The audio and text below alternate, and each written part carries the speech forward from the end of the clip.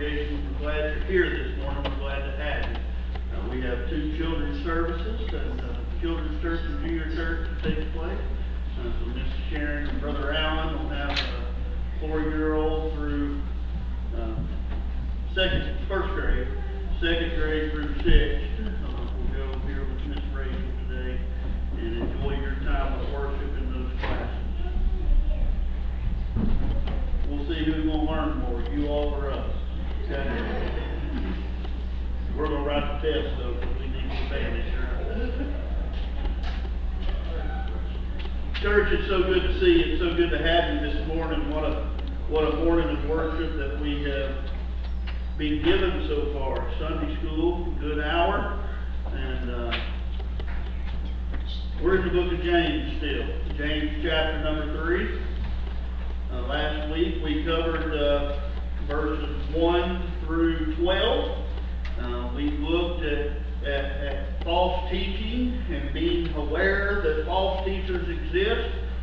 We spent a heavy amount of last week talking about the tongue and how the tongue is such a powerful instrument, how Satan uses the tongue so much against us, and how we have to guard against it. That this little bitty tongue inside my mouth is so powerful that it truly can start wildfires that could burn down entire places. It is so strong that it can serve in the similarity of a rudder on a big ship, and it can guide my life and your life and others' lives left and right off of the straight path. The tongue is so powerful that the bit in the horse's mouth can control where that strong, magnificent creature will go. This week we're going to move on, and in the book of James, God is giving to us in verses 13 through 18 a wisdom. And He's highlighting the word wisdom. And wisdom can be a great thing, but we must recognize that while there is good wisdom, there is also bad wisdom. Now, while there are good things for us to know and good things for us to understand, there are some things that are not so good, and we must understand them as well. If you study the book of Proverbs at all, Proverbs is a book of wisdom. It is a book that expels wisdom to us and encourages us to seek wisdom. The New Testament, Ephesians chapter number 5, we are exhorted, we have been commanded to walk in wisdom. In James chapter 3, we learn that there are multiple facets of wisdom, and some we need to follow and some we need to be aware of so that we stay away from them. In this lesson, we're going to look at what James describes: good wisdom, evil wisdom. Godly wisdom, worldly wisdom. And these two, even though the word wisdom is spelled the same, pronounced the same, and has the same meaning, they can be contrasted. Earthly wisdom is not from above. Heavenly wisdom is from above. So let's break that down, but before we go any further, let's get to the Word of God. James chapter number 3, verse 13 through 18. Who is a wise man and endued with knowledge among you? Let him show out of a good conversation his works with meekness of wisdom. But if you have bitter envy and strife in your hearts, glory not, and lie not against the truth. This wisdom descendeth not from above, but is earthly, sensual, and devilish. For where envy and strife is, there is confusion in every evil work. But the wisdom that is from above is first pure, then peaceable, gentle, easy to be entreated, full of mercy and good fruit, without partiality and without hypocrisy. And the fruit of righteousness is sown in peace of them that make peace. Let us pray. Dear Heavenly Father God, we do thank you for the day. We do thank you again for for allowing us to be here. I thank you, Lord, for the song service, for the testimonies, the prayer requests, the time of prayer. God, I thank you for the ability for us to give to you in an offering so that your work can be furthered and taken care of. But God, I pray for us now as we come to the breaking of this living bread, the breaking of your word. I pray that you'll allow it to go out. I pray that you'll let us to hear it. I pray that you'll let us to know that you spoke to us, God, that we will not just be hearers of your word, but we will be doers of your word. God, I pray for those working in nursery. I pray for those working in children's church and junior church. Lord, let your word go forth. Let your message go forth. If there be anyone here today, Lord, who does not know you as their Savior, I pray that they hear the good news of the gospel of Jesus Christ. I pray, God, that you will speak to that heart, that you will draw them to you, that they will not leave this place today without knowing for sure that they'll spend eternity with you in heaven. Thank you for your salvation. Thank you for your love. Thank you for your mercy. Thank you for letting us be adopted into your great, perfect, heavenly family. Lord, we love you. Have your way with us for the remainder of the service. In Jesus' name we pray. Amen. Wisdom. May we all find wisdom. But may we know in our search for wisdom that there is good wisdom and there is bad wisdom. There is earthly wisdom, there is heavenly wisdom. We could use these particular verses and we outline the actual contrast that I talked about a few minutes ago. Earthly wisdom is not from above.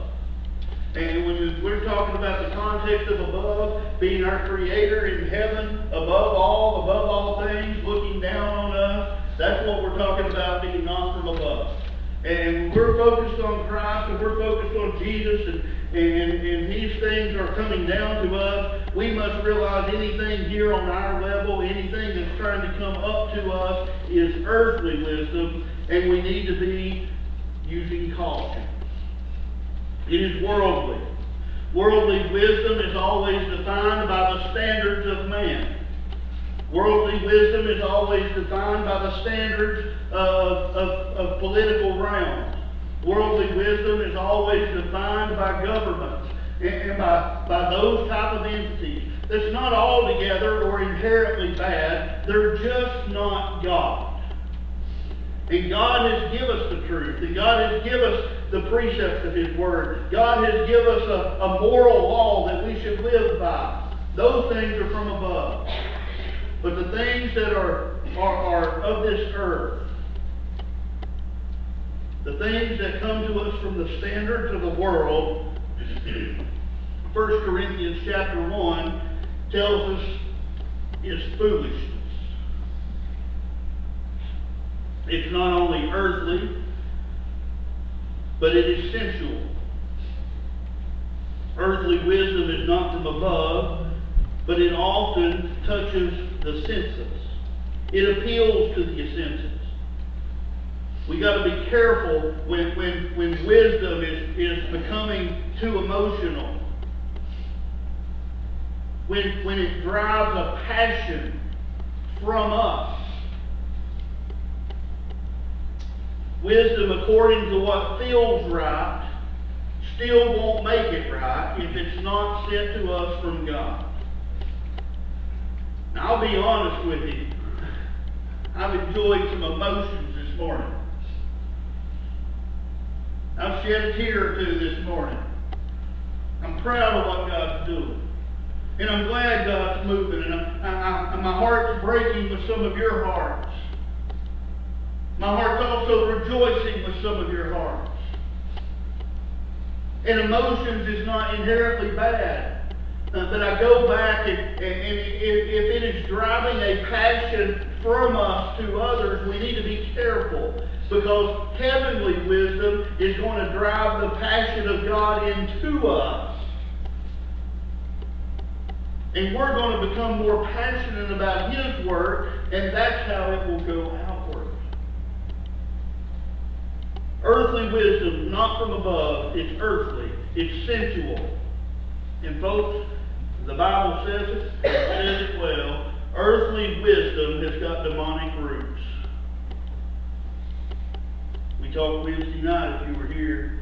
The truth is, a lot of times the old traditional Baptists, we don't want to talk about demons. But it's real, folks. Demonic presence is real. We live on an earth that has been cursed from the time of sin. And we live on an earth that is got 1/3 of the heavens who rebelled against God and who had been given dominion here. And we deal with this stuff day in and day out.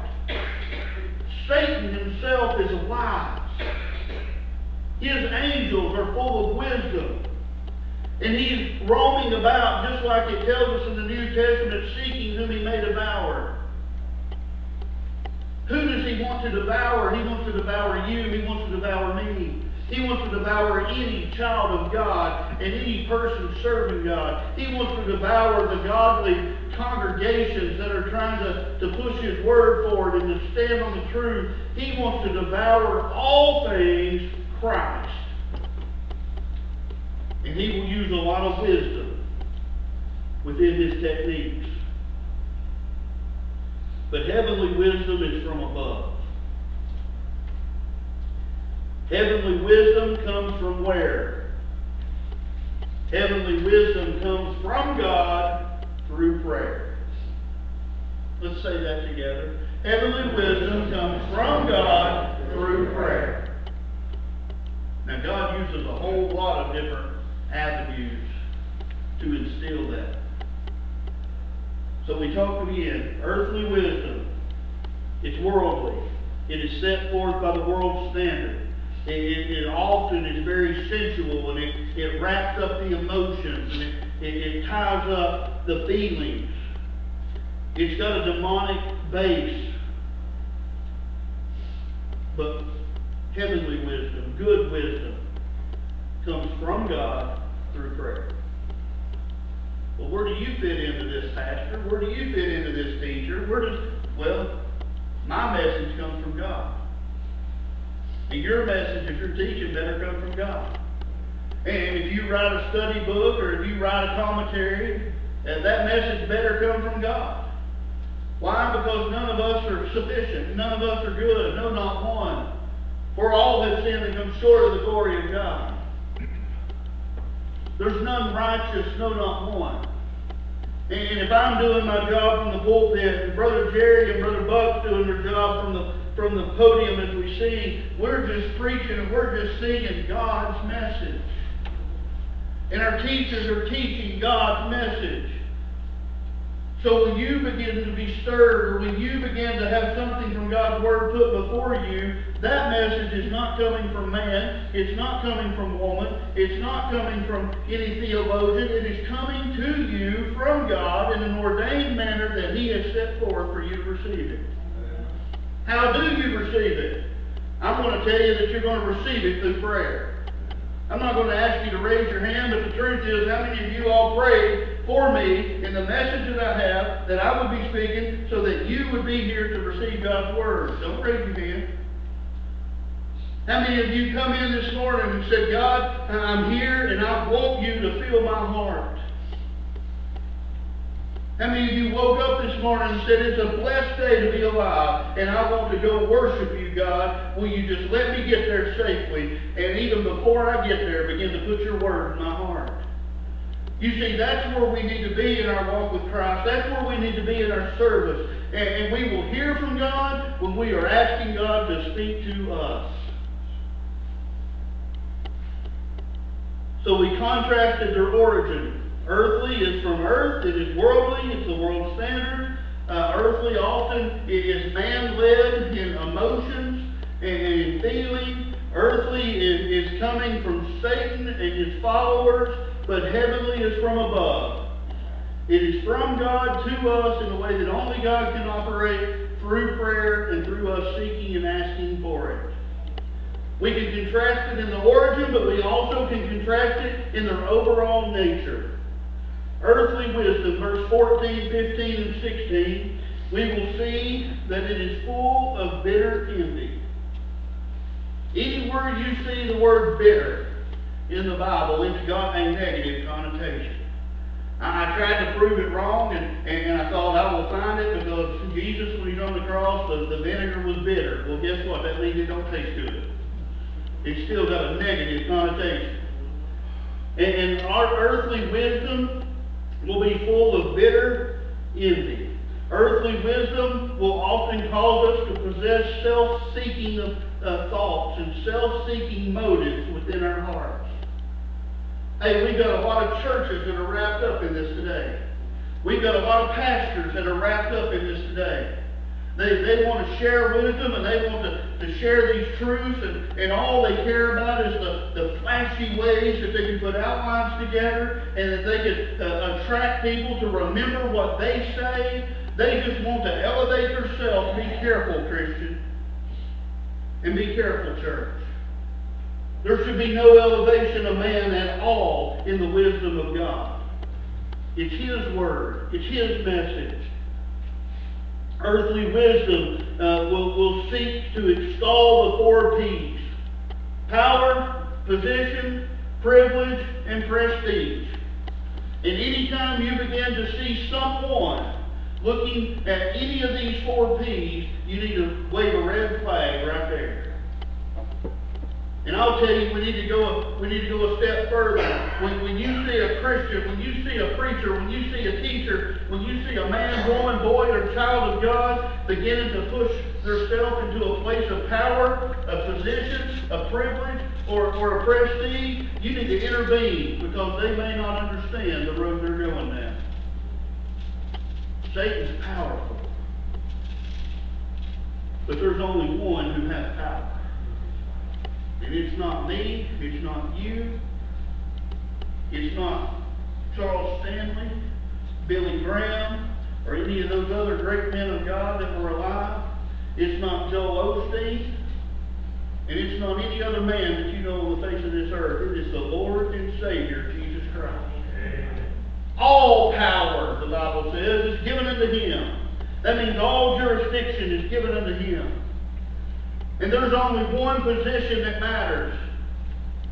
And it depends on whether you're looking up or looking down. And I'm going to describe it as this. The only position that matters is the chief cornerstone or the head of the church, Jesus Christ. Nothing in between matters.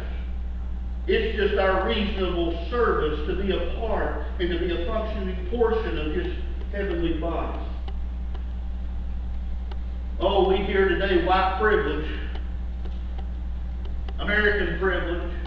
Oh, the society today wants to put a lot of other words with privilege and begin to push that. Well, let me tell you something, folks. It is a privilege to be a child of God. Amen.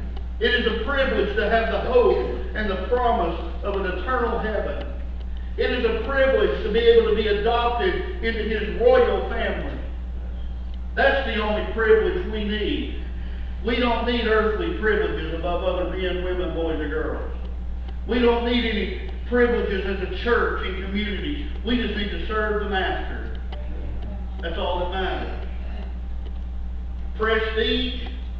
Well, let's really look at some biblical prestige, right? Who was a man full of faith? There was a bunch of them. But there was one particular that was a man that was absolutely like probably no other deacon that's ever lived. His name was Stephen. How much prestige did he have as those stones fell on his skull and as he died for the name of Jesus? Let's talk about the prestige of those disciples. Some of them were crucified, some of them were beheaded, some of them were beaten and cast into prison. Some of them worried about where their next meal would come from. That's how much prestige they had.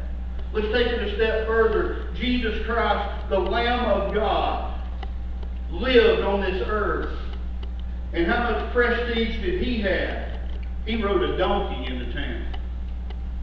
And even though he created great miracles and he saved people and he set people free, he cast demons out of people, they would take him and falsely accuse him and put him on a false trial. They would drive a crown of thorns in his skull, and he would begin to bleed his precious blood because it was the will of the Father. He would be tied to a post, or however they done the whippings. He would be beaten with the cat of nine tails, to where Psalms 22 says his bones would literally stare through his skin. They would lay him down and they would drive nails through his hands and nails through his feet. They would raise the cross and drop it into the hole, and he would hang there for hours in agony, just trying to breathe. And he would bleed until the point that his body would expel water, because there was no more blood, I believe, that could be shed. He shed it all. Jesus paid it all to him I owe. How much prestige did the Son of God have here? Why do we think we need prestige? Why do we think that we need to be elevated? We need to be humbly bowing at the feet of Jesus. Earthly wisdom will make us feel like we need power, position, privilege, or prestige. And this is the way Satan operates, folks. And this is how Satan ruins churches, breaks down churches, tears churches apart. This is how Satan tears apart families, ruins children. It's absolute rebellion against the way of God. But we have earthly wisdom that we just highlighted. But praise God, we've got good wisdom and heavenly wisdom. Look at me, verse 17. It is pure, pure. Above all else, it is God's will. It is God's word. It is God's message.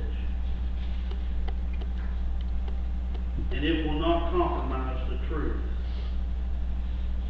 for nothing. Is the wisdom you're receiving today pure? Let me tell you something, folks. It'll also be peaceable. It'll be peaceable. There's something about the way God handles things. Even when you live on this earth, when they falsely accused him, and when they tried him, how did Jesus handle it? He was so peaceful. He had a trait that I'm trying to pick up. He would simply reply in the calmest of voices, of all indication that we have, and he would share the truth. It's gentle. It's not harsh. You think about how Jesus spoke to the Samaritan woman. Remember the other one, and he said, where are your accusers? I'm not going to accuse you either. You see, Jesus could. Jesus would have every right because he was perfect. But when that harlot, when that person at his feet who deserved nothing from him but to be stoned to death, Jesus, in a gentle manner, just shared the truth, and he said, woman, where are your accusers? I told them, it is the law. Ye who are among you cast the first stone, and they all wept. Oh, how gentle he was. When wisdom comes to you, and it is pure, and it doesn't defile the Word of God, and it don't worry about man's standards, when it comes to you and it is just peaceable, and you can handle it gently, you've got something to work with. And there'll be some people that are not going to like the Word of God. Let's highlight that. The world don't like it. The world don't like our standards. The world's going to judge us, and the world's going to make it clear. And today, as we go further in society, we that believe in the marriage of man and woman, we that believe in a lot of those things that the Bible teaches, we're bigots. We're being racially driven to separate people. That's not the truth. That's not the truth at all. That's the way the world will see it. But when God's got a part of it, and when our heart is right, the message will be pure, the message will be peaceful, and the message will be able to be delivered gently by the messenger of God. Why? Because we done talked about it. It's not our message. It's His. We will be willing to yield. We will yield to the truth in our life. We will yield in the liberties that we have. You've heard me say it, I'll say it again. I am a red, white, and blue-blooded American. You can define me as a patriot. I'm proud of it. I love this country. There's no country greater on the face of the earth in my mind that I can live in and raise my family in than the United States of America. But just because my Constitution, or just because my country says I can do or cannot do certain things, that has no hill of beans to what God's Word is.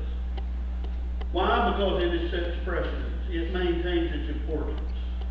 And there's times that I, as a pastor, have to keep my mouth shut in this country because I have not been called as a Christian, as a God-fearing man, to speak on those matters because they are divisive.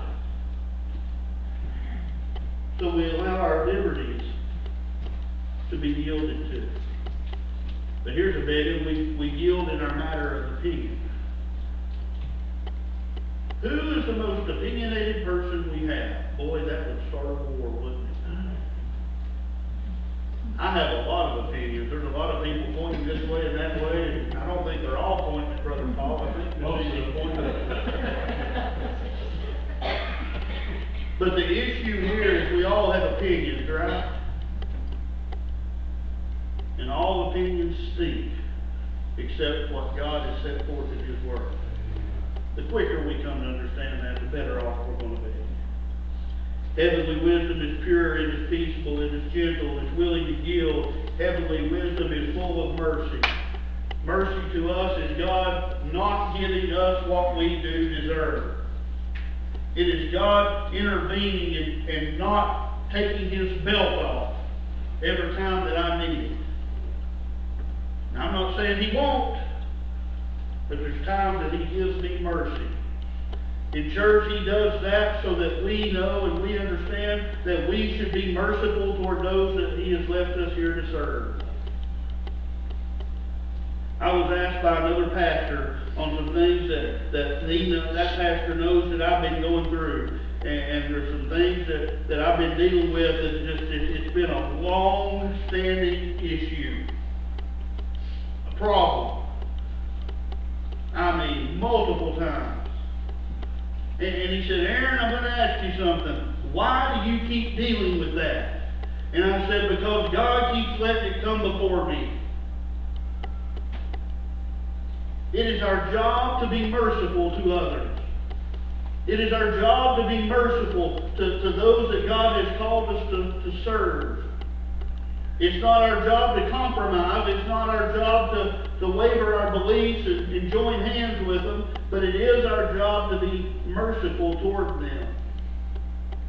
It is our job to understand that He has simply called us to be messengers. And as long as we have an opportunity to share the truth, to stand on the truth, God will not allow His word to return void to Him. So be full of mercy. And heavenly wisdom is surely going to produce good fruits. If you're living a life this morning and you just are not seeing the good fruits, well, guess what? Your tree of life is barren. Okay? Well, that's not very uplifting. I'm sorry. It's the truth. If you're living for Christ today and you're taking in His wonderful heavenly wisdom and you're not seeing the fruit, maybe you need some more heavenly wisdom. Or maybe you've misjudged the wisdom that you've been relying on, and it has been earthly in nature and not heavenly. It's okay. I'm not saying that to beat anybody down. I'm saying that to encourage you to just find the heavenly wisdom. Find the wisdom that is from God, received through prayer, by His Word, and let it make a difference in your life. It is pure, it is peaceful, it is gentle, it is willing to yield, it is full of mercy, it produces good fruits, and it is given without hypocrisy. You know what the number one thing that I think Satan uses today against God's kingdom is? I believe it is a Christian hypocrite. I believe it is a Christian who will willingly know what God has said, but who will willingly, openly do different. Satan will use that, and Satan will bring attention to that, and Satan will put all eyes on that, and after years and years, and after generation of the church allowing that to go manifest before the world and not in check, we have churches today that don't know what the truth is. We have preachers today that won't stand on the truth. And we have families today that won't engage in the truth. And we have allowed God's Word to become so obscured by the power of Satan because we have hypocrites. I love God on Saturday or Sunday morning. Hey, you don't just stop there. I love God on Sunday morning and Sunday night. I love God on Wednesday night too. But you love everything else in this world, the other 165 hours of the week. That's earthly wisdom, folks. That is wisdom that is wrapped up in emotions, wisdom that is wrapped up in the senses, that is wisdom that is wrapped up in the demonic powers of this world, and it is absolutely killing our impact for the kingdom of God. Will you please search your heart this morning? Will you please look for wisdom? But will you please take this message from the last book, last part of James chapter 3, and will you understand that we need heavenly wisdom today? Certainly when we compare the origins, the nature, and the fruits, heavenly wisdom is so much better than earthly. But those who have earthly wisdom like to boast of it. I'm not down on everybody, but I'll tell you the title that I personally prefer. Are you ready for it? Some of you are new. This is the way I like to be called, Aaron. And I understand and I appreciate those that respectfully say pastor. But in my heart, reverence is reserved for the Lord and Savior Jesus Christ. And I'm no doctor. I'm Aaron.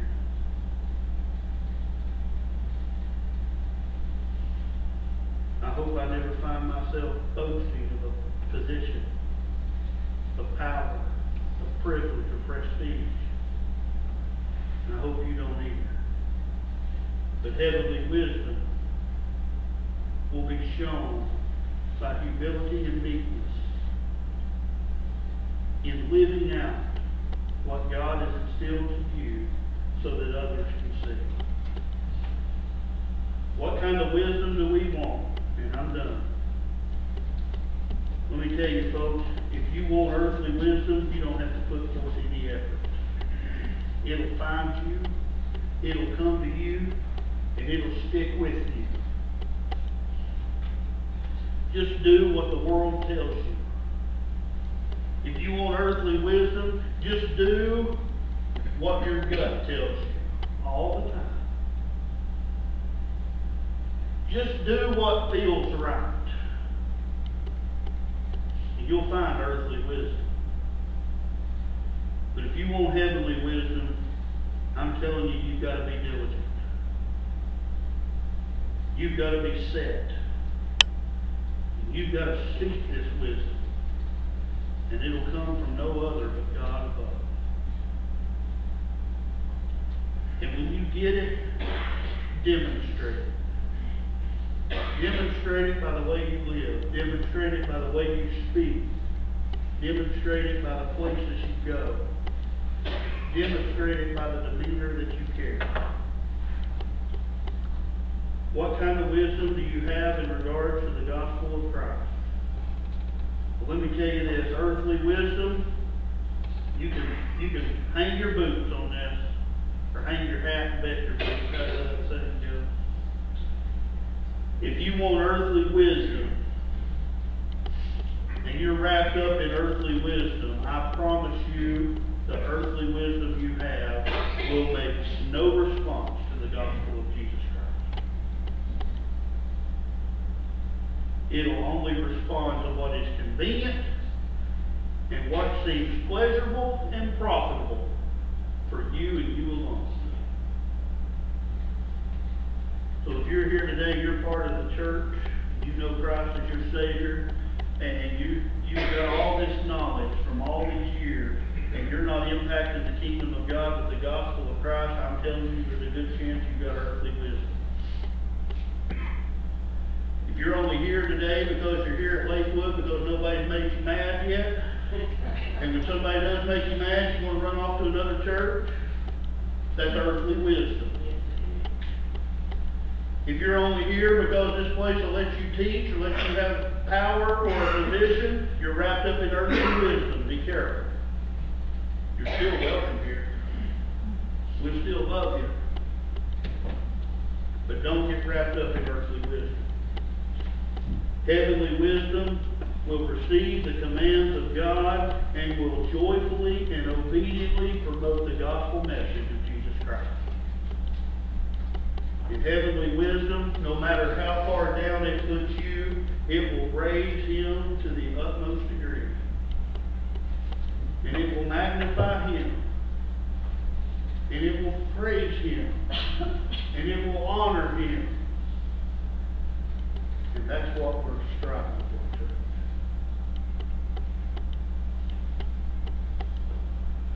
Please, pray, seek, retain, and demonstrate good wisdom, heavenly wisdom, in every walk of our life. Let us pray. Dear Heavenly Father God, we thank you for today. We thank you for all that you've given us. Lord, I pray that you be with us as we come to our time of invitation. God, as we trust you, I pray that you just take this message, that you'll take your word, that you will place it upon our hearts. God, maybe some of us today have been convicted. Maybe you spoke directly to us, and maybe we knew that our wisdom was earthly in nature, and we were self-conceited and holding on to it. God, let us give that up today. God, I know as I prepared and I preached this message, Lord, you showed me some things that have truly been able to be identified in earthly wisdom, and they were innocent in my heart. But God, let me give those up, and let us give those up today, and turn it to heavenly wisdom sent from you to us. God, may we not seek power, positions, prestige, or privileges. But God, may we truly receive what is peaceful and gentle and humility, so that we can serve you the way you called us to serve. Lord, as we sing this song, I pray that you let anybody here do business between them and you. Allow us to use the altar as you lead us. Know that there will be no one embarrassed, no one called out. But we love to pray with anybody that would like us to pray with them. But God, most importantly, for anybody here today that does not know you as their Savior, let them hear the gospel message of Jesus Christ. Christ, how you loved them, you died on the cross of Calvary, you shed your blood so that they can come to know you today. The Bible says, Lord, if we believe in our heart, we confess to you, thou shalt be saved. And may that person, if they're here today, if they're listening on Facebook, be convicted from you, and may they receive you today for the eternity. We love you, and we ask again, have your way at this time of invitation.